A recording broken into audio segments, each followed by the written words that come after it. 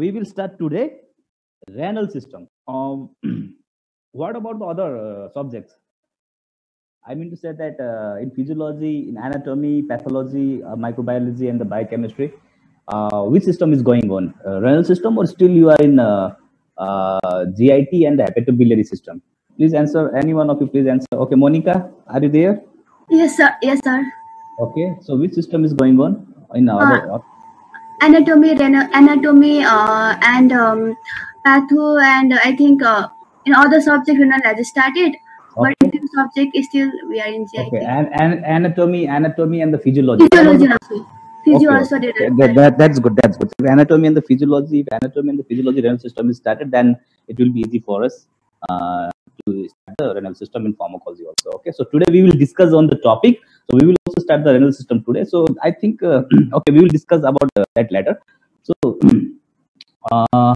we will discuss today topic. The topic name is the drug used for the urinary tract infection. A very simple topic. It's a very simple topic. Nothing in detail about the drug. Nothing in detail about the drug, because we all know that if urinary tract infection is there, we need to give the antibiotic, and we have already discussed about the antibiotic a lot in first year. So that is the reason we will not deal with the mechanism of action, any mechanism of action, any adverse effects, any this and that of the particular drug in this topic. Broadly the treatment of the urinary tract infection, and the name of the drug, pharmacological and the non-pharmacological measures for the treatment of the urinary tract infection. Okay, so what is a urinary tract infection? First of all, the urinary tract infections. So urinary tract infections, in simple language, infection of the urinary tract, by microorganisms. Infection of the urinary tract by microorganisms. Okay, when I will say the microorganisms, so you have to remember we have discussed about the microorganisms. Microorganisms are the microbes.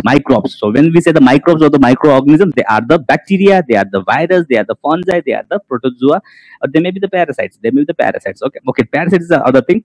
Bacteria, fungi, virus, or protozoa, they are the microbes.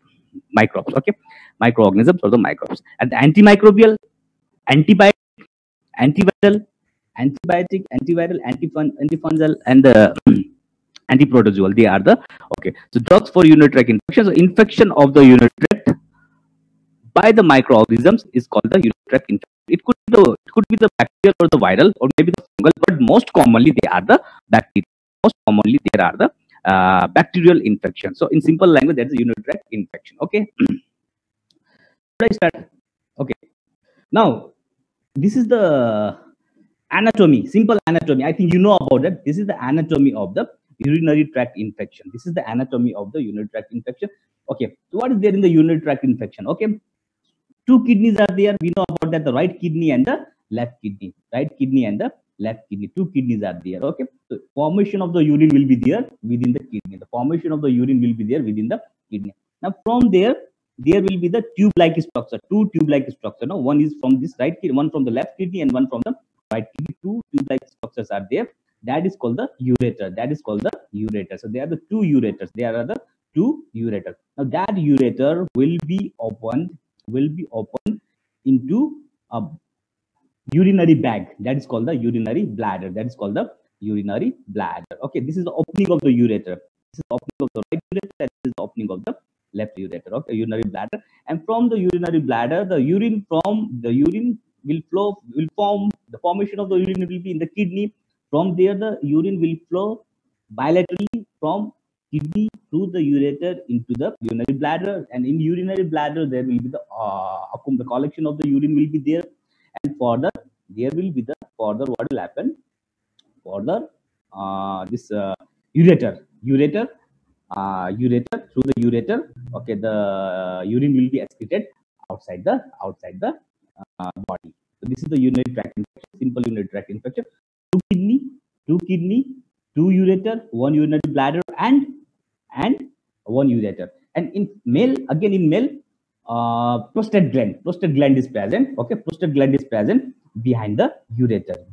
Prostate gland is present just beneath or behind the ureter. So this is called the urinary tract infection. It's a simple. I think you know about that.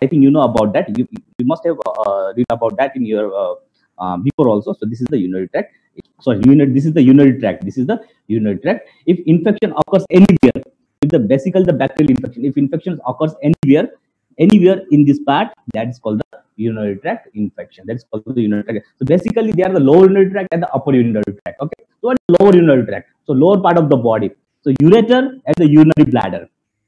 Ureter and the urinary bladder, they are called the lower urinary tract. Where the urethra and the bladder, urinary bladder, they are called the lower urinary tract, while the upper urinary tract are the ureter as well as the kidney, or basically the kidney. They are the upper urinary tract. Okay. So whenever there will be the infection, lower urinary tract infection and the upper urinary tract infection. So urethritis is called the infection of the urethra by the bacteria. There's a lower urinary tract infection. Cystitis is the infection of the bladder. That is called the lower urinary tract infection. If there's an infection of the kidney, that's called the pyelonephritis. That is called the pyelonephritis. That is called the upper urinary tract infection. That is called the upper urinary tract infection. So, and generally upper urinary tract infection, they are more severe than the lower urinary tract infection. That means the pyelonephritis is more severe than the cystitis or the urethritis. Now, introduction of the urinary tract infection. Okay, infection of the urinary tract is called the urinary tract infection. That the upper urinary tract infection, the lower urinary tract infection, that we have already discussed about that. What are the causative agent for the urinary tract infection? The most common cause for the urinary tract infection, are the bacterial infection, and the most common bacteria are the gram-negative bacteria. Most of the urinary tract infection, they are caused by the gram-negative bacteria, and among the gram-negative bacteria, approximately 80% of the urinary tract infection, they are caused by the E. coli. You have to remember this word. E. coli is the most common gram-negative bacilli bacteria that causes the 80% cases of the urinary tract infection. Other gram-negative bacilli that also causes the urinary tract infection are the Proteus mirabilis, Klebsiella pneumonia, Pseudomonas aeruginosa, while approximately 5% of the gram-positive cocci, they also cause the urinary tract infection. They are Enterococci, Streptococci, and the Staphylococcus. This is just the microbiology. So we have to remember here only one thing. Most of the urinary tract infection, they are caused by the gram-negative bacteria, and among the gram-negative bacteria, 80% of urinary tract infection, they are caused by the E. coli. Okay, they are caused by the E. coli. Risk factor. Causative agents are the bacterial infection. So what are the risk factors that predisposes the? What are the risk factors that predispose the urinary tract infection? Actually, they are not the causative factors. They are the risk factors that predispose the urinary tract infection. Number one is the female gender. Urinary tract infection is most common among the female gender comparing to the male. The reason behind that is the anatomical variant of the urethra. That is the size of the urethra. I mean to say the length of the urethra. So in male, the length of the urethra is about larger than the female. I think 25 millimeter in male. I am confused 25 or 10 millimeter. But comparatively in female, the length of the urethra is the 4 millimeter, while in male, I think it's a 10 millimeter, 25 millimeter. I'm confused, but the comparing to the male and the female, the length of the urethra in female is shorter comparing to the male. Only the 4 millimeter in the female. So what will happen? Because of the short urethra, the access of the bacteria from the external environment to the urinary tract is easy. Okay, the access of the bacterial infection, the access of the bacteria or the access of the bacterial infection or the microorganism from the external environment to the urinary tract is easy because of the short urethra, only 4 millimeter. While in the male, the urethra size is longer, so access is a bit less easy than the female. Okay, that is the reason in female the urinary tract infection is the most common. Second is the sexually transmitted disease like the gonorrhea. If the female or the male is the female, commonly the female, because the sexually transmitted disease again they are the common among the female comparing to the male. So that is also the reason it is common among the female. Okay, sexually transmitted disease like the gonorrhea. Okay, and the infection of the cervix, sometimes the fallopian tubes or the uterus. Okay, so that infection, that bacteria may be transmitted from the this cervix, from the vagina of the female, from the uterus, from the fallopian tubes of the female towards the urinary tract, That is also the reason the sexually transmitted disease that causes the they are the risk factor for the treatment of so they are the risk factor for the urinary tract infection. Okay, diabetes. Third is the diabetes. Patient with the diabetes, uh, because in diabetes the immune defense mechanism is reduced. So that is the reason. So the capacity to fight immune defense mechanism is reduced. So the capacity to fight against the infection is also reduced. So that is also the reason that in diabetes, during the diabetes, patient with the diabetes, recurrent urinary tract infection is common. Okay. Indwelling urinary catheter. That means what? So what is the use of the urinary catheter? Urinary catheter, they are used during the retention of the urine, when there is a problem with the acute retention of the urine. So when there is an acute retention of the urine, the urinary catheter is placed. Urinary catheter is inserted in human body. Okay. So but if it is kept for the longer duration, like 5 days, 7 days, 10 days, and the 14 days, so what will happen? The infection may be transmitted from the external environment through urinary tract, through this urinary catheter towards the urinary tract of the human body. That's called indwelling urinary catheter. Okay. Renal stone. Other is the renal stone. Okay. So what is the renal stone? So whenever there is the renal stone, it's a stone that is present in the kidney. So whenever the renal stone is present, like it is present in the, if it is present in kidney, if it is present in the ureter, if it is present in the urethra, or if it is present in the urinary bladder, so what will happen? Because of the stone, the flow of the urine is reduced. When there is a flow of the urine is reduced, so what will happen? There will be the stasis of the urine will be there. There will be the accumulation of the urine will be there. So when the accumulation of the urine will be there, stasis of the urine will be there. And when the stasis of the urine will be there, that stasis of the urine will create the environment for the growth of the bacteria. So that is the reason renal stone also predisposes to the urinary tract infection. Benign prostate hypertrophy, same, because in the male, that is common among the male. What is the benign prostate hypertrophy? That is the enlargement of the prostate gland after 50 years among the male. So what will happen? That they are located behind the urethra. So when this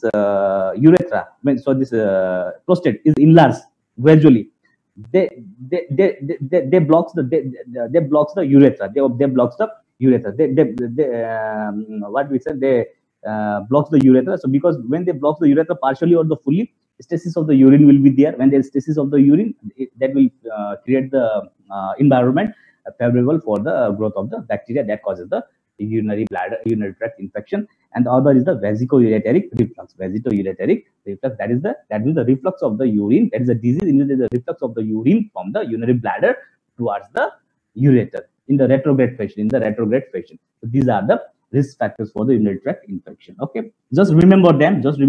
I have explained about everything in detail, but just remember that. So there are the few risk factors for the urinary tract infection. There's a female, because of the anatomical variant in the short urethra. Second is the sexually transmitted disease. Diabetes, because of the immune defense mechanism. Indwelling urinary catheter. Okay, renal stone, benign prostate hypertrophy, and the vasoureteric reflux. Classification of the urinary tract infection. So what are the classification of the urinary tract infection? So on the basis of site, okay, lower urinary tract infection and the upper urinary tract infection. I have already discussed earlier. So lower urinary tract infection, urethra, prostatitis, and the cystitis, urinary bladder. If there's an infection of the urethra, infection of the prostate gland, or the infection of the urinary bladder, they are called the lower urinary tract infection. And the upper urinary tract infection, they are the complicated type of the urinary tract infection. Pyelonephritis, infection of the kidney, pyelonephritis. And sometimes there's the there's an intrarenal abscess formation of the perinephric abscess formation. Abscess means the collection of the pus in the cavity. Okay, so abscess, intrarenal abscess, and the perinephric abscess. Okay, this is the classification of the UTI. Lower UTI, cystitis, urethritis, and the prostatitis, and the upper UTI, pyelonephritis, intrarenal abscess, and the perinephric abscess. These are the urinary tract infection. I think I have already discussed about that earlier. No, okay. So that's very simple. No need to discuss in detail about this. Should I continue? Any confusion? Yes, sir. Okay. Now again, on the basis of the severity, they are the uncomplicated and the complicated urinary tract infection. So what do we do with the uncomplicated? That means infection of the urinary tract urinary tract, but the condition is that the urinary tract is structurally and the functionally normal. That the urinary tract is structurally and the functionally normal, but bacterial infection only there, but bacterial infection only there. That is called the uncomplicated urinary tract infection. Like cystitis for the shorter duration, 1 to 5 days. Okay, that is called the uncomplicated urinary tract infection. I will repeat it again. Uncomplicated urinary tract infection, that means the urinary tract infection is structurally and the functionally normal, but only the bacterial infection is there. That is the called the uncomplicated urinary tract infection. Like the cystitis for the shorter duration, that is the 1 to 5 days. That is the example of the uncomplicated urinary tract infection. Okay, I think should I continue? Now the complicated urinary tract infection. So what is the complicated urinary tract infection? Complicated urinary tract infection, that is the infection of the structurally and the functionally abnormal urinary tract. Just opposite. Urinary tract is structurally and the functionally abnormal, okay, and the infection of the bacteria will be there. Like renal stone. If renal stone is present or the benign prostate hypertrophy is present, so because of that reason, what will happen? The structurally and the functionally the urinary tract is abnormal, and that leads to the urinary tract infection. That is called the complicated urinary tract infection. Again, if the cystitis that is prolonged for the longer duration, that is the example of the complicated urinary tract infection. Okay, I think everything is simple there. Everything is written clearly there, so no need to explain in detail. No, so if you will read it, then it will be easy for you to understand. Okay, should I continue? So what should be the goal for the treatment of the urinary tract infection? Goals for the treatment of the urinary tract infection. So goals.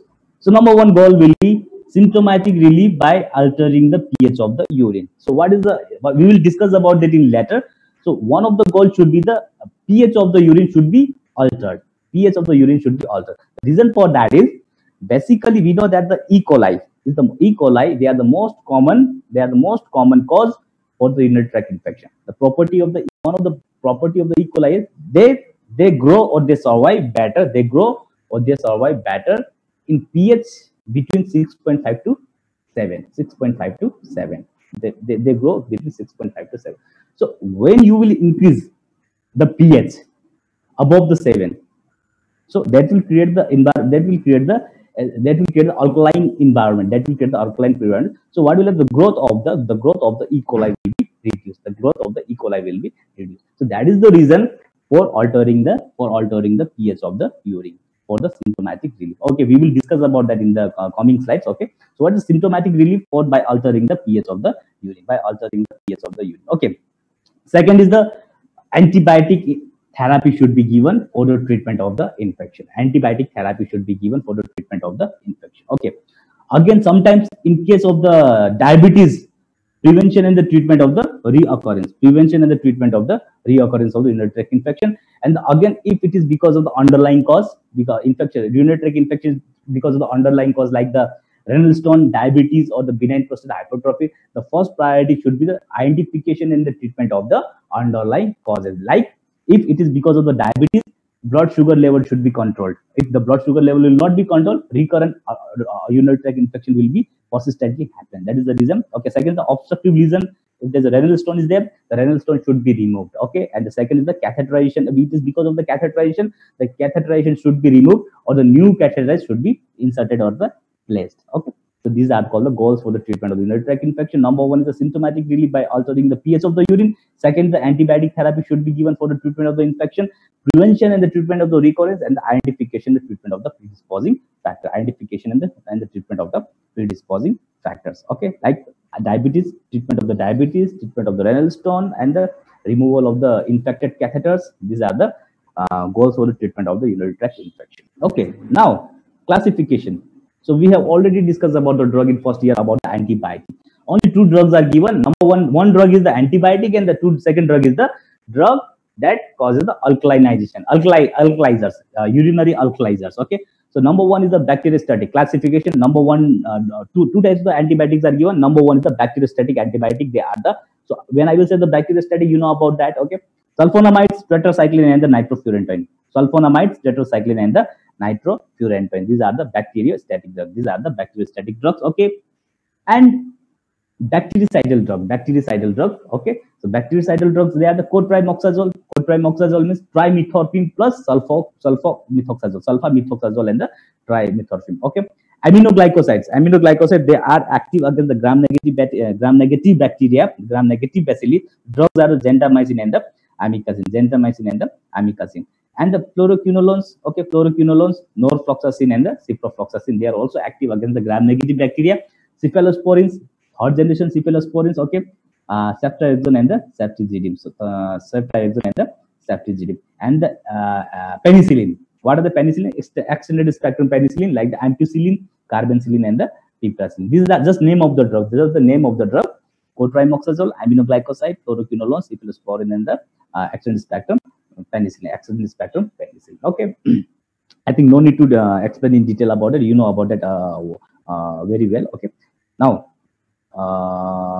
treatment of the lower urinary tract infection. Okay, treatment of the first of all lower urinary tract infection. Okay, when the treatment of the lower urinary tract infection, when they are acute and the uncomplicated lower urinary tract infection, when they are the acute and the uncomplicated lower urinary tract infection, remember 2 or 3 drugs. Okay, remember 2 or 3 drugs. Okay, so most common drug I think among this is the ciprofloxacin. Okay, if you remember the ciprofloxacin, at least 1 or 2 drugs that will be okay for you. Ciprofloxacin, 250 to 500 milligram BD for 3 days. 250 to 500 milligram BD for 3 days. Okay. Nitrofurantoin 100 milligram BD for 7 days. Nitrofurantoin 100 milligram BD for 7 days. Okay.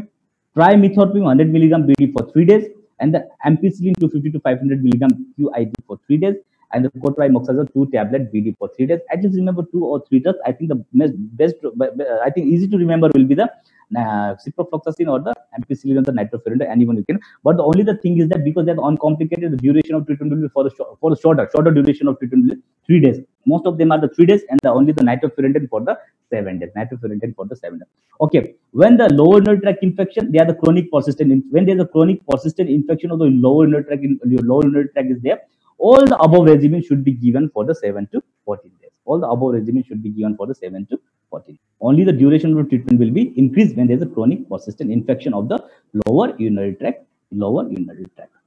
Treatment of the upper urinary tract infection, same drugs, only the difference is duration of treatment. Okay, if there's acute pyelonephritis, ciprofloxacin 500 milligram BD for 7 to 14 days. Okay, cephalosporin with or without gentamicin for 7 to 14 days, cotrimoxazole 2 tablet BD for 7 to 14 days, or ampicillin 500 milligram QID for 7 to 14 days. For the acute pyelonephritis of they are the upper urinary tract infection. This is chronic pyelonephritis, all the above regimen, but up to 28 days or the more. Up to 28 days or the more. Only the thing is, if there's a lower urinary tract infection, the drugs are the same. Duration of treatment is only 3 to acute condition 3 days to 7 days. If the chronic persistent infection of the lower urinary tract infection will be there, 7 to 14 days will be there. If the acute pyelonephritis, upper urinary tract infection will be there, same drug will be given for the 7 to 14 days. If the chronic pyelonephritis is there, same drug will be given for 28 days or more. For 28 days or more. This is the treatment of the upper urinary tract infection. Symptomatic treatment of the UTI. Okay, what is the symptomatic treatment of the? So we drug treatment. We all symptomatic treatment is the number with the alteration of the pH of the urine. Alteration of the pH of the urine. Okay, what is the growth of the E. coli? Growth of the E. coli occurs better when the pH of the urine is 6 to 7. When the pH of the urine is 6 to 7, and it is inhibited when the growth of the E. coli will be inhibited when the pH will be less, it will be below 5.5 or above the 7.5. Will be 5, either below the 5.5 or above the 7.5. Okay, so we need to give the drug alkalizer. We need to give the drug in such a way that that will maintain the pH. And at that pH, the growth of the E. coli should be reduced. Growth of the E. coli should be inhibited, and the antibacterial activity of the antibiotic should not be destroyed. Should remain intact. So the better pH environment for that is the alkaline environment. At alkaline environment, what will happen? The growth of the E. coli will be reduced. Growth of the E. coli will be inhibited and reduced, and the antibacterial activity of the antibiotic will remain intact. Okay, so 6 to 7. Okay, 6 to 7. Basically, that's a 6 to 7. So we need to give the alkalizers. So alkalinization of the urine should be done. That means the pH should be increased to the 7.5. Is achieved by administration of the half teaspoon of alkalizer. They are the sodium bicarbonate, sodium citrate, or the potassium citrate 3 to 4 times a day. 3 to 4 times a day. So that is the reason for the alteration of the pH of the urine. Okay, alkalinization of the urine should be done to keep the pH at the level of the 7.5. by the administration of the half teaspoon of the sodium bicarbonate, sodium citrate, or the potassium citrate 3 to 4 times a day. 3 to 4 times a day. Okay, 3 to 4 times a day. So why this should be done? This should be done because to inhibit the growth of the E. coli and to intact the to maintain the antibacterial activity of the antibiotic intact. That is the reason of the alteration of the pH of the urine. Second is the drink plenty of water. Drink plenty of water, 2 to 3 liters per day. Drink plenty of water, 2 to 3 liters per day. 2 to 3 liters per day. Drink plenty of water, 2 to 3 liters per day. Okay, that is a non-pharmacological measures. They are the pharma. So this is all about the infection of the urinary tract infection. Okay, bacterial infection. Okay, some urinary antiseptics are there. Urinary antiseptics are there. So what are the urinary antiseptics? Okay, urinary antiseptics are the drugs which act as a antibacterial agent only in the urinary tract, or there is a no or little systemic effect. These are the urinary antiseptics are the drugs. Urinary antiseptics are the drugs that which act that have got the antibacterial activity only in the urinary tract, but they have little or no systemic effect. Okay, so what are the urinary antiseptics? They are the nitrofurantoin, methenamine mandolate, and the nalidixic acid. Nitrofurantoin, methenamine mandolate, and the nalidixic acid. They are the urinary antiseptics. Okay, the important thing is that these are the urinary antiseptics. They have got the antibacterial activity. They have got the antibacterial, but that is only limited to the urinary tract. There's a little or no systemic antibacterial activity of the urinary antiseptic. The drugs are the nitrofurantoin, methenamine mandolate, and the nalidixic acid. Okay, now what is the nitrofurantoin? As a nitrofurantoin as an antiseptic activity. Okay, only one slide is there. Okay, they achieve the higher urinary concentration but poor tissue level. I mean, that means to say that they have got their antibacterial activity limited to the urinary tract, but not to the systemic activity. They are administered orally. And used for the treatment of the chronic suppressive therapy. So what is the chronic suppressive therapy? What is the chronic suppressive therapy? The chronic suppressive therapy if during the recurrent urinary tract infection or during the chronic urinary tract infection, bacteriuria will be there. Bacteriuria presence of the bacteria in the urine is called the bacteria. That could be the symptomatic or the asymptomatic. That's called the bacteria. To suppress the bacteria during the recurrent urinary tract infection and during the chronic urinary tract infection, that is called the chronic suppressive therapy. For that treatment is called the chronic suppressive therapy. It is not recommended for the acute urinary tract infection. But the important thing is that this drug is safe during the pregnancy. So if the urinary tract infection is common during the pregnancy, if the urinary tract infection occurs during the pregnancy, the drug of choice during the urinary tract infection during the pregnancy is the nitrofurantoin. Other drugs, they are basically contraindicated. Most of the drugs, they are basically contraindicated. So important of the nitrofurantoin is that this drug can be used during the chronic suppressive therapy during the urinary tract infection that occurs during the pregnancy. Important thing is that. Should I repeat it again? It's an important thing. Only the important thing is that let me ask you the multiple choice question. Which drug is used for the chronic suppressive therapy? One of the option will be the nitrofurantoin. Okay, so we have to choose the answer is the nitrofurantoin. Okay, and this drug is used during the pregnancy. This drug is safe during the pregnancy. Okay, nitrofurantoin. Important thing about I will repeat it again. Nitrofurantoin. This drug is used for the treatment of as a chronic suppressive therapy. Okay, and this drug is during the urinary tract infection during the pregnancy. At least remember that. Okay, now last slide for today. Urinary analgesia. Okay, what is that urinary analgesia? That relieves the pain that occurs in the urinary tract. So what is the objective? To relieve the pain at lower part of the urinary tract.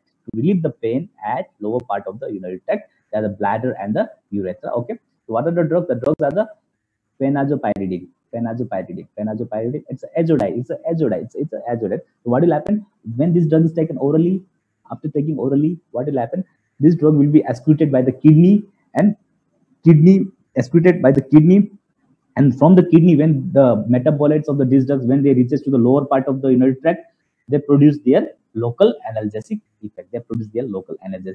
Okay, So urinary analgesia, the drug are the phenazopyridine to relieve the pain at the lower part of the urinary tract, bladder, and the urinary. So they act directly on the urinary tract mucosa when excreted to produce the local analgesic effect. That is all about the renal stone. That is all about the renal stone. Okay, that's all for today. We have completed the drugs for the urinary tract infection. Okay. In coming slide, the day after tomorrow, antidiarrheal drug, eh? So antidiarrheal drug. So we will discuss about the antidiarrheal drug and okay. Thank you for today.